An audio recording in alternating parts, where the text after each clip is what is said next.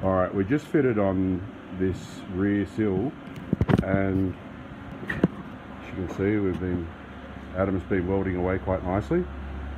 Now, what we've had to do is, this is from an HK, and we're going to modify, we're going to cut this section here shorter. But what we've had to do is we've had to make a couple of relief cuts. And the relief cut is under the bottom of where the light is there, so that it will actually fit properly against where it was, because it was about 5mm too thick, yeah, too much material. And also, it's not a very good video, because it's an Apple.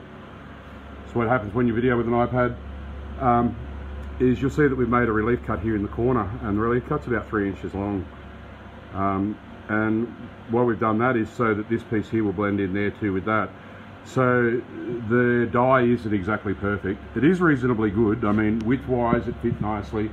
Inside the lights, it fit nicely. To the bottom of the boot pan, it fit nicely. It was a little bit tight behind the back of the lock mechanism. You know, it's not exactly perfect, these panels, but they're pretty good. And I mean, look, if you can do it on a rotisserie, you can spin it up, you can get to the bottom, these welds here really easy, and you can knock those off without damaging this edge, which is really, really simple when you got it on a rotisserie. But I mean, that's coming up. It's a terrible picture. Sorry about the light, guys.